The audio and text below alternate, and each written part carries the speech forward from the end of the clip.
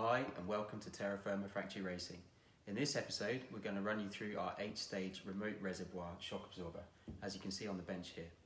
This is getting into the performance zone now, so we're upgrading from our 4-stage adjustable that we cover in another video, and it's the last option before you start going to custom mounts on your vehicle.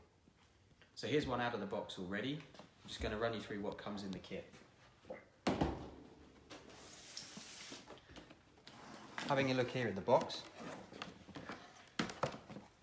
you can see this particular one is an eye to pin mount.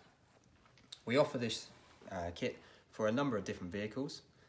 With a 2-inch increased travel fitment, it will take Defender, Discovery 1 or Classic. This is a straight swap part, front and rear. There is then the option, moving this one out of the way, to go to a pin mount here. This is a straight swap on the front of your vehicle, but on the rear of your Defender, Discovery and Classic, you will need an adjustable top mount that we make. It's a TF519, which just gives a little bit more clearance for the top mount. This is a separate reservoir here that controls the nitrogen gas in the top and the oil in the suspension unit itself.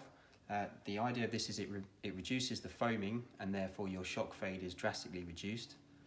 On the end of the reservoir here, we have an 8-stage click adjuster. So this allows you to fine-tune your damping on the fly. And you will notice also in the kit here, it comes with a mounting bracket for your remote reservoir, Jubilee clips, so you need to be mindful of where you're going to mount this on your vehicle. These are available from our web shop, www.terrafirmafactoryracing.com, or check us out on Facebook /Terrafirma Factory Racing. Thanks.